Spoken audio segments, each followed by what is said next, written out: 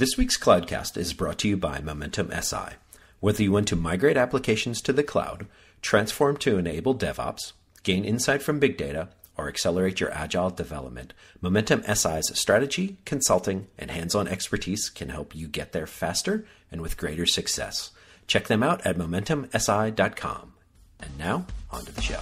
Cloudcast Media presents, from the massive studios in Raleigh, North Carolina, this is the Cloudcast with Aaron Delp and Brian Gracely, bringing you the best of cloud computing from around the world. Good morning, good evening, wherever you are, and welcome back to another episode of the Cloudcast. Aaron and I are finally back. Tons and tons of weeks of travel on the road. So, Aaron, good to finally be back on the show with you again. Yeah, exactly. It's been a while. We tried. We were so regular for a while, and then all of a sudden it just went to crap. So here we are. We're back. We're like old people. We were regular for a while, and now we've gone to crap. Exactly. So before we introduce our guest, should we recap our sort of annual State of the Podcast lunch that we sort of do some deep thinking and some of the changes we plan for the show? Yeah, absolutely. So we take all of the money and profits that we have and we buy ourselves lunch. And then we sit around and shoot the shit and figure out what we want to do for the next year or so, right? And it's always been kind of last couple of years has been like, hey, we see this thing coming, and now we think we're going to pivot a little bit, which might come as some news to some folks. You want to tell everyone about it? Yeah. So, I think, we've enjoyed doing the cloud stuff for a while. I think we've sort of come to the realization that the value of the show is not in kind of talking about what's going on today, but sort of talking about what's evolving. So we kind of feel like the mainstream cloud stuff, whether it's OpenStack and CloudStack and private cloud and all those sort of things, is pretty mainstream. We're not adding value, as they say. So we're going to kind of shift the show a little bit. We're not going to change the name of it or anything or the format. What we're going to try and focus much more on, how things are evolving into public cloud, how people are evolving sort of their skill set, their businesses around software, whether it's software-defined stuff or developing applications or DevOps. And so the show's going to shift a little bit here. We may have some clunky ones for a little while as we sort of find a little bit of a new audience, some new guests and so forth. But we'll try and keep it interesting, and we'll try and keep it, a year or so ahead of kind of where we think things are today. And hopefully you guys find it interesting. So that's what we're doing new. We may actually have a couple of new podcasts coming on board. We've had some people that have reached out to us and said, hey, I'd like to do some shows. So you may see some stuff that augments the Cloudcast and the Mobilecast and some other stuff as well. So some cool stuff coming if we can find the time and we can sign up some people to do the work. But should be fun. So with that, as we talk about people transitioning and technologies transitioning, why don't we introduce our guest? Very cool to have on Kenny Coleman, who I know, longtime friend of the show. Don't know if you're a fan of the show, but longtime friend of the show. Longtime sort of colleague of both Aaron and I's, and somebody who, has actively been trying to transform himself, if you will, and trying to learn this new world. So, Kenny, welcome to the show, man. Well, thank you very much. Yeah, it's a long-time listener, first-time caller, so glad to be here. There you go. So before we jump into any of that sort of stuff, you just kind of, I don't know if it's out of the blue, but you kind of started, you've always run a pretty active blog. You've been out in the public into stuff you're working on in your day job, but you've been, working on some development stuff outside of that. Like what motivated you to start sort of writing code and dabbling in learning languages and all that kind of stuff? Because your day job pays you to be kind of an infrastructure guy, right? Yeah, that's very true. And I'm glad to be the guinea pig on this new kind of podcast, and it might have to be called the Platform Cast at some point. But really, I think that this idea of what I really started transitioning or trying to really reinvent myself was because there was a project that we did internally, and there was a person on my team that began to code, and he created this new project, and I was like, wow, that's really cool. I should probably start hunkering down and doing it, because the last coding I ever did was in Visual Basic, and doing that within Excel, probably close to 7-8 years ago. And so I really thought, well, I'm really never going to get into it. Power CLI just didn't really mean much to me, just because you couldn't really do anything with it. And now I start looking at what you can do with new languages such as Rails and Python to Django. And when you see this, two things really came to my mind. First is that for profit, because if you think that if you're ever going to have that $1 million idea, the odds of you being able to ever execute on it are going to be nothing if you don't really know how to create a prototype or know how to build something. So that's really where I started really dabbling to try to figure out, if I have an idea, how can I execute on something? And second, we kind of talked about the transitions, what's happening. When you look at Twitter and you see what other people are doing, you see everything reading about DevOps and everything else. People are talking about infrastructure as code now. And if you know how to code, you can talk to developers, you can relay this kind of information, you can do it yourself. It's only going to open more doors for you in the future. So that's really why I started transitioning and trying to figure out exactly how I can really start broadening my depth of skills outside of just infrastructure or SDN or just cloudy type stuff. Very cool. Okay, so the number one question everyone wants to know then is what kind of beard are you going to grow, and how long are you going to let it get? That's the problem. I mean, I've got like a really, it's like almost never matured for some point. It really grows in patchy a lot. So it's I can create a decent stubble, but anything beyond a quarter inch is my wife's yelling at me to go to the bathroom and shave. So. So that's problem number one you're going to have to overcome is just like internal politics, you're going to have to overcome beard politics. Yeah, you're never taken seriously then.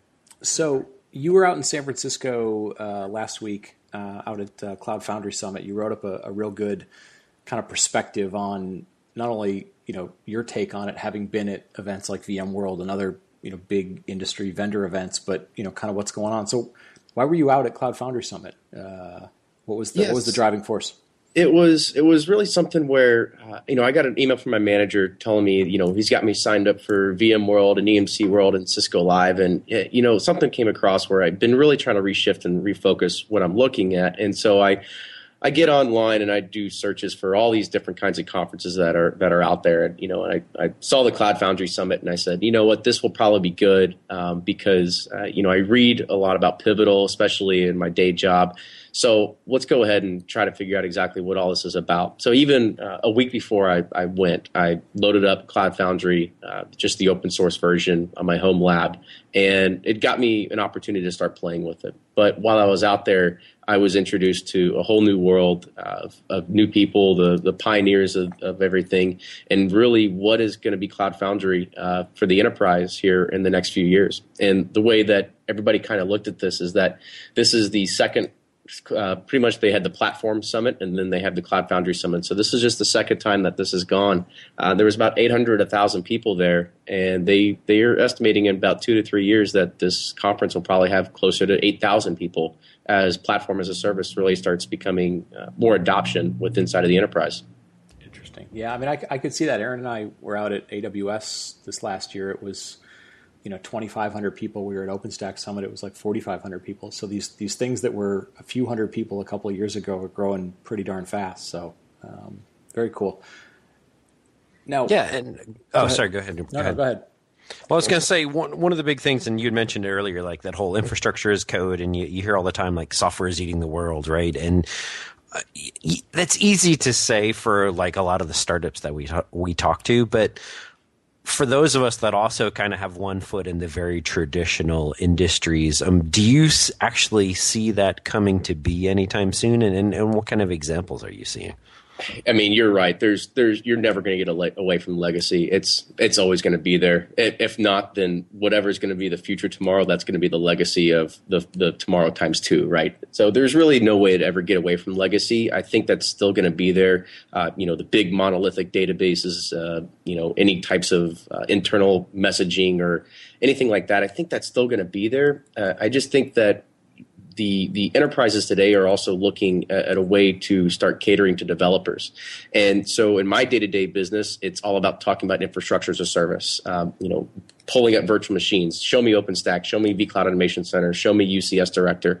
But I think at the end of the day, they're really getting confused about what the differences of what developers really need.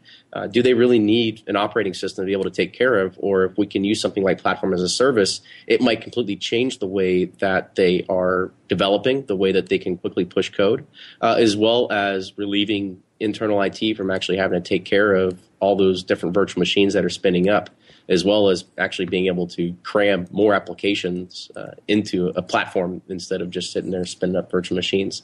But like I said, I think it's going to be it's always going to be a transition. There's one of the things that Andrew Clay Schaefer said at the very end, and it's really a transition for any company that's out there. If you think about what Nest did to Honeywell and all these other different kinds of businesses, that at the end of the day, if you aren't creating a software company, then someone else is, and you're going to lose. So that's why industries are constantly shifting, and more things are just turning to software.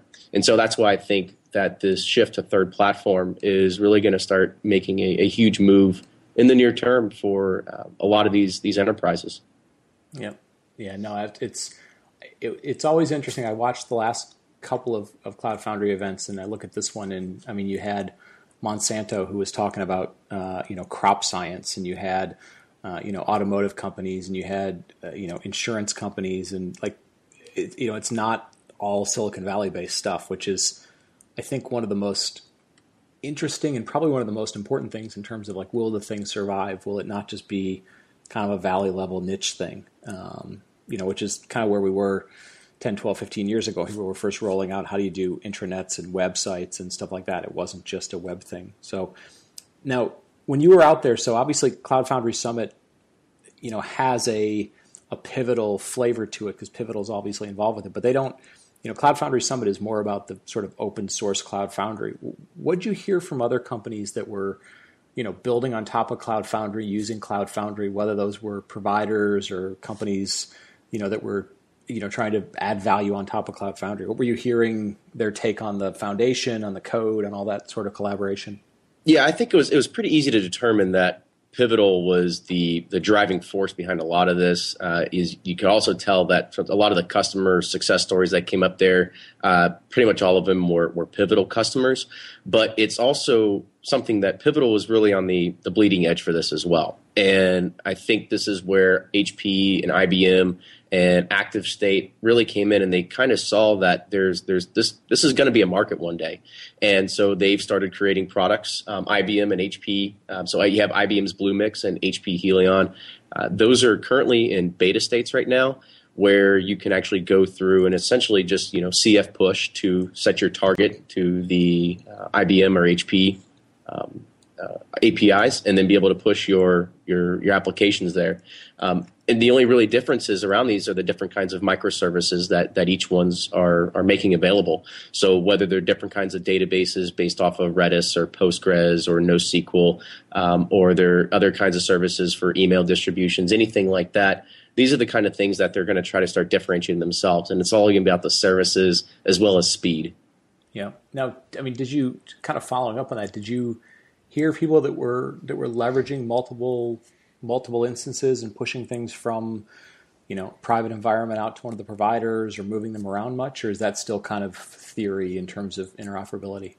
I still think it's theory. There was a lot of talk about, yes, you can do this, right? Because since Cloud Foundry is all built on this open thought process, that if you want to, you can scale applications through Pivotal, through IBM, through your own internal say Pivotal CF instance, as well as if you want to run Cloud Foundry on top of AWS and then provision applications out there. So in theory, it could possibly work, but for the most part, all the customer stories that came up there, a lot of them were talking about running on their own internal infrastructure or just running them straight from run Pivotal's console. Gotcha. Cool. So you've always kind of had side projects going. And in this latest kind of pivot, if you will, how did you get started in all of this, and why did you choose this out of everything that's out there? What made you gravitate towards this in particular? Yeah, so when I started coding with Rails, you start reading these things about Heroku. I had no idea what it was. And, that's when I really had my first taste of platform as a service and really how easy it was to actually push an application out. And I didn't really need to provision a virtual machine. I didn't need an Ubuntu instance. I didn't need to worry about loading on Rails and RVM and all the other dependencies that would have to go to setting up a web server, whether it's using Nginx or Thin or Unicorn or all these other different web servers that are available to me. All I had to do is it was a single line of code, and I push it out, and there it is. My application's on the web. I get an IP address or I get a domain name, and I can access it. Blew my mind. And when I was able to realize that, you start figuring out, well, what else is there out there? Because Heroku really isn't looked at for really an enterprisey kind of setup, just because essentially your code's out there on the web, right? Sometimes you want to have this stuff in house. So that's where I really started looking into Cloud Foundry. Now, when I compare Cloud Foundry to Heroku, Heroku is probably a little bit farther ahead in terms of development, ease of use, as well as the amount of resources that are available for support aspect. But the cool thing about Cloud Foundry is that some of the things inside of there are actually built off Heroku open source projects. So you can really leverage a lot of the support documentation for making sure your Cloud Foundry instance is going to be set up as well. But that's really how I got into it, is just trying to figure out exactly how I can bring this to my everyday knowledge and help customers start really looking towards this way as well. No, that's sort of interesting, because I know when I've been trying to get back into it and dabbling with it, I mean, the number of hours I've spent just jerking around with getting Linux set up and screwing around with, the equivalent of registry stuff, or trying to get a build environment set up is just a complete pain in the butt. And it's, 15 different sites on the web and trying to figure out what an error message means. And so if PaaS is sort of getting you to that point where it is literally like, focus on the language, focus on the framework, push code, that's powerful. That's powerful stuff, especially if you don't want to deal with IDEs and you don't want to deal with the difference between your local machine and remote Linux host and all this other kind of crap like that. So that's powerful stuff. Now, do you see yourself continue to do that, or do you find that the more you're building stuff, the more you get comfortable with it, and you're like, maybe I want visibility, I don't like what the PaaS gives to me? Or are you kind of saying, you know what, I'm going to let the PaaS platform do that. I'm going to keep focusing on getting better at coding the applications? Yeah, that's the latter is really what I'm looking at, because for the applications that I'm writing, PaaS is good enough. I don't need to sit there and create these huge monolithic VMs that have loads and loads of RAM or need to worry about anything like that, right? And the whole point of doing PaaS is scale out, right? Pretty much create as many instances as you need and use it for that purpose. So I'd much rather focus myself on getting better at code than essentially trying to figure out how I can write better scripts to be able to configure VMs, right? That's the whole point of going to the PaaS route. Yep. If you're going to fail, you want to fail fast. Yes, very true. Now, I suspect if we're kind of pivoting the show, some of our listeners will keep listening, some of them will blow us off and won't care. For those that do find this stuff sort of interesting, or they're trying to figure out, like, what'd you learn from the summit that you're going to sort of take with you in terms of, a lot of times you'll go to an event and every once in a while you'll go, damn, that makes a lot of sense. I gotta go in a different direction. Like, what are you going to take away from this next couple of years? Change your job, change your outlook on where you're going. 'Cause obviously you're a young guy, you got a lot of years to work unless you win the lottery or, marry into a bourbon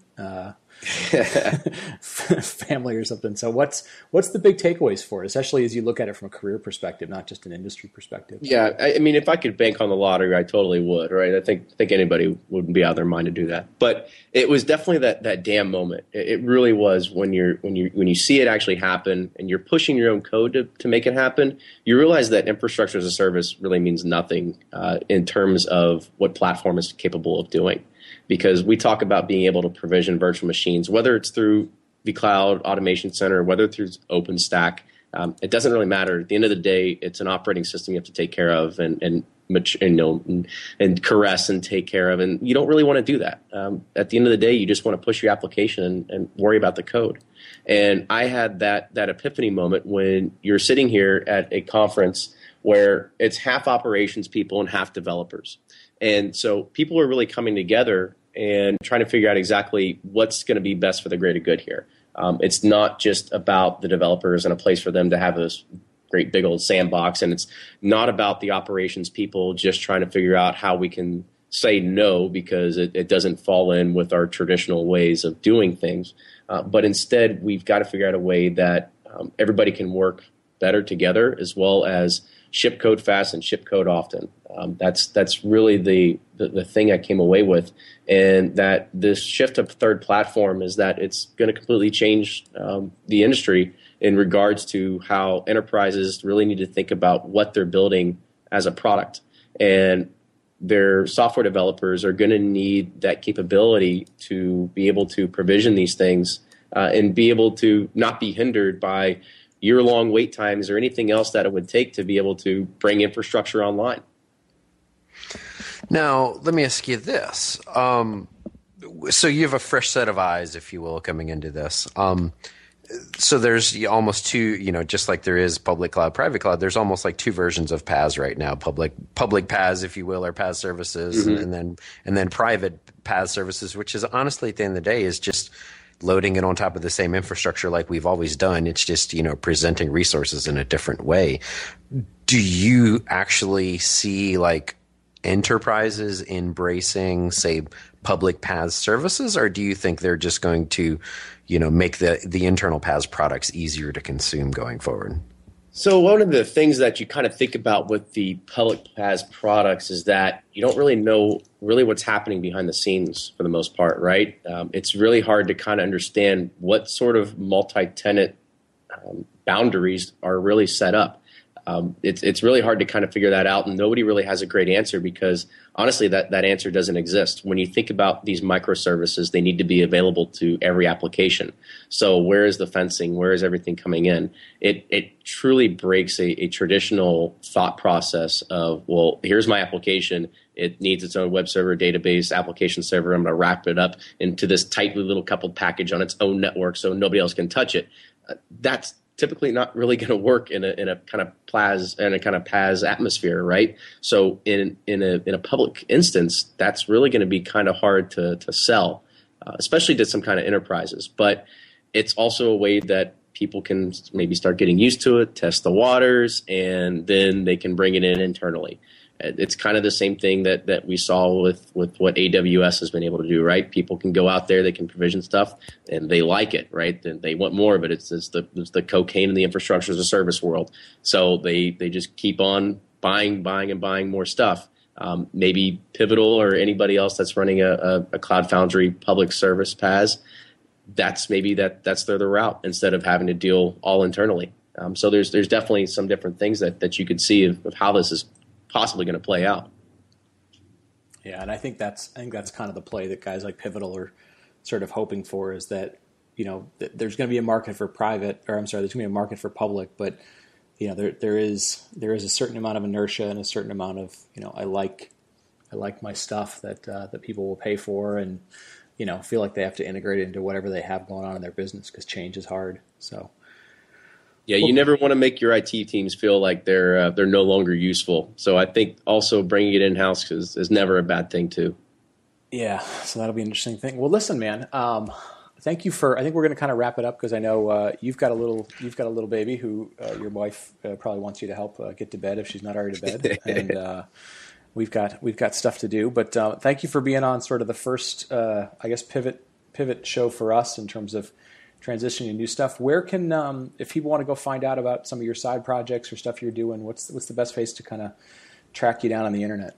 Yeah, so the homepage is kendrickcoleman.com. I've got pretty much all my blog posts on there as well as some coding projects, and feel free to ping me through there. I'd be more than happy to help anyone out, especially in this new road of trying to figure out where this journey is going to take us. As I said, I'm a young guy, and I'm still trying to figure it all out for myself. Very cool. Very cool. And if you need a bourbon recommendation, Kenny's right in the heart of bourbon country and knows his stuff as well as anybody. So ping him for that as well. Or if you've got extra bottles of Pappy laying around, you'd like to send him along. He'll offer tips for. We'll offer tips for bourbon, as they say. Yes. So cool. Well, listen, Aaron, you want to take the show home?